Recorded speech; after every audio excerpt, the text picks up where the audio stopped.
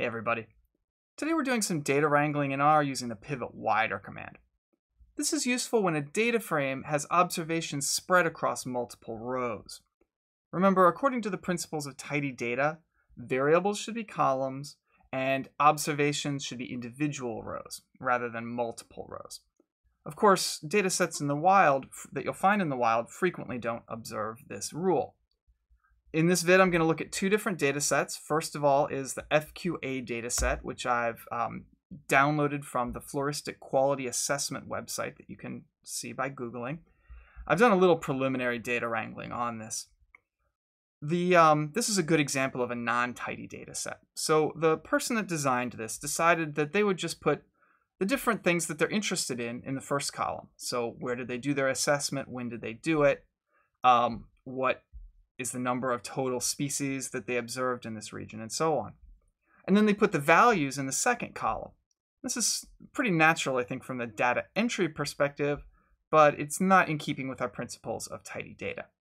In particular, if we had multiple data sets like this, it wouldn't be so easy to combine them.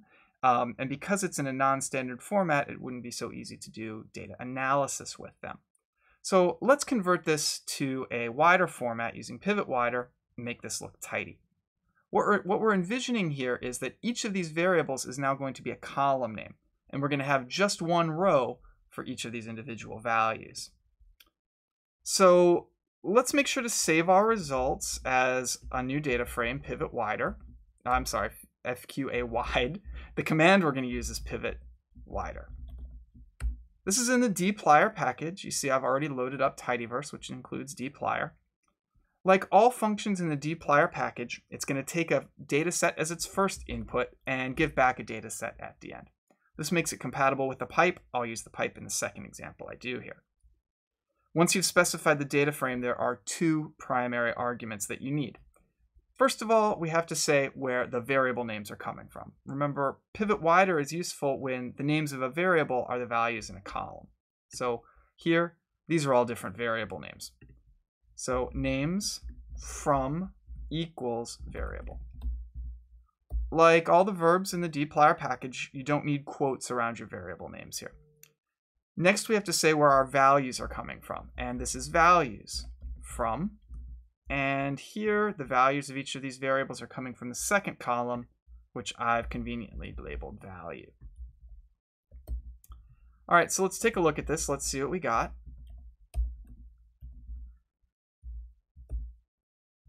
There we go, just what we'd like. The data frame now consists of just one row. There really is just one observation in this data set. If I had many different floristic quality assessments, it would now be pretty easy to combine them into one big data frame. The second example that I want to look at is the blocks data set. Here it is. This is taken from Dunn and Smith's General Linear Models with Examples in R, a book that I definitely recommend. Here we have a block stacking experiment where 25 different children were each asked to stack a bunch of cubical and cylindrical blocks. We have their age noted here.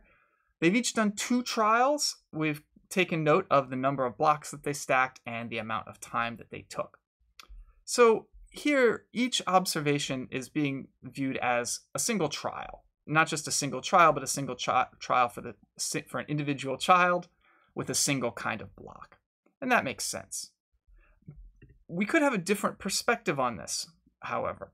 For instance, instead of viewing child A, child 1 cube as separate from child A, child 1 cylinder, perhaps this was all done at once and the child was just given a bunch of cubes and cylinders. Maybe what we would really like is a column here for the number of cubes that they stacked and the number of cylinders they stacked, the amount of time they took for the cubes and the amount of time they took for the cylinders. So let's go ahead and do that.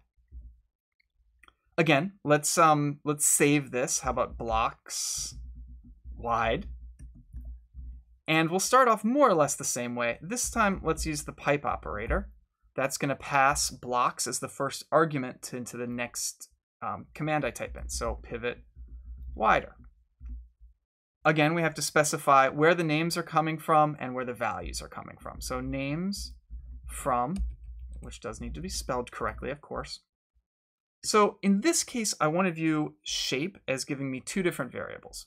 I want to have things for the number and time that the number of blocks that the child stacked that were cubical, the number of blocks that they stacked that were cylindrical, and the time that they took for each.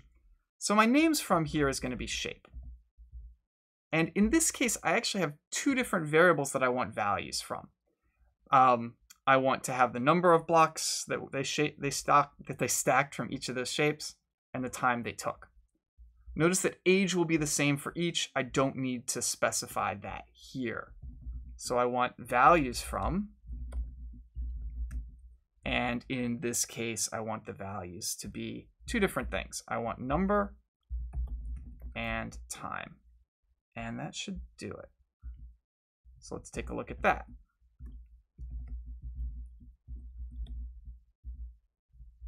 Okay, so in this case, I now have 4 new columns.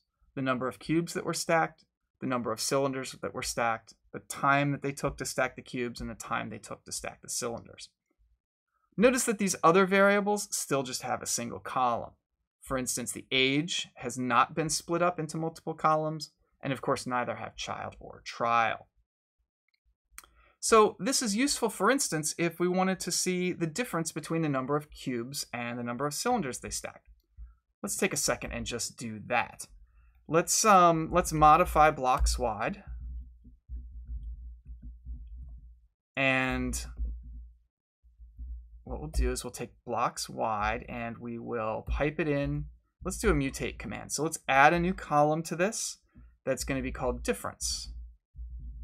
And difference is going to be the difference between the number of cubes that they stacked minus the number of cylinders that they stacked. We can take another look at that. You can see that we've got that new column here. Mostly positive values. Maybe that's not surprising that the children stacked more of the cubical blocks than the cylindrical blocks. And then, of course, we could, for instance, get a plot with this. Let's take a second and do that. Let's take blocks wide. And let's see here. Let's do difference. And how do we want to do this? Maybe let's do a histogram. And in this case, let's see, it's a number that we're going to be talking about. So maybe the bin width should be 1. And let's get a little bit of boundary color on here just to be able to tell the bars apart. Be pretty basic about that. And let's get a minimal theme on this. Okay, so that's a reasonable looking histogram. I don't think I love the labels on the x-axis. I might go back later and change those with scale x continuous. I don't think I'll worry about it too much right now. I'd rather do one more wrangling example with this blocks data set. So let's go back to this original. And let's take another perspective on it. Instead of viewing the individual trials with the individual children, now let's just view the children as being the unique modifier. So this time I'm only going to want 25 rows. In the last example, I had 50 because I had the children and the trials. So this will be a slightly different syntax, but by now you can probably guess it. How about blocks wide? We'll go with that because this one's even wider than the other one. And we'll start with blocks. And we will put it into pivot wider.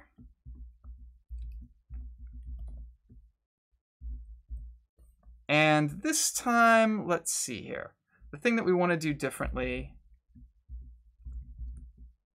is that this time we want to take our names from 2 different variables, both from trial and from shape.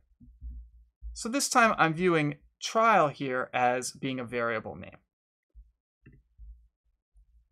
And name and values from, it's going to be the same. I want number and time.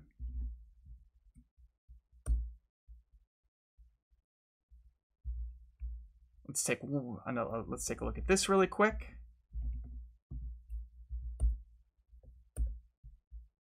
Okay, So now, as advertised, I only have 25 rows, one for each of the children. The age is just specified once for each of the children. But now I have, I believe, 8 new columns.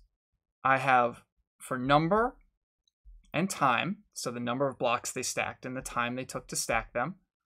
I have the trial number, 1 or 2, and I have the sort of blocks that were stacked, cylinder or cube, again, for each of these children. And that's potentially useful for some applications. One thing that I want to mention here, the column names are starting to get pretty ugly here. For instance, as I look at these, it's not necessarily obvious to me, if I haven't been actually doing the data wrangling in real time, what this 1 and 2 stand for. If you look back at the help file here, there's some useful optional arguments that we can include here to help fix that. I want to focus on the names glue argument and just try and make this look just a little bit better. Names glue lets you specify the column names manually according to some formula. So I'm going to just go back up to this previous command that I have for blocks wider and add the names glue argument. And again, here we just need to specify programmatically how we want these variable names to be created. So how about I want trial first, and let's go ahead and use a dot here. And what I'd like to have happen is for R to take whatever trial number is being read off of this column. And so the way that I denote that is by putting this brace. And so when I have trial in that brace, it's not going to just put the word trial. It's going to actually take the value from this column. Okay. After that, let's have an underscore, and then let's have the shape that's being used. And then finally, I would like to have the actual, I'd like to know whether it's number or time that's being used. So if you see here, I have number and time at the beginning of these variable names. I'd like to keep that. And the way that I specify that is with dot value, referring to the names from these values that we're giving, or rather values from, I'm sorry. Let's take a look at this. And now my variable names look just a little bit better. Trial 1, trial 2, cylinder, and number.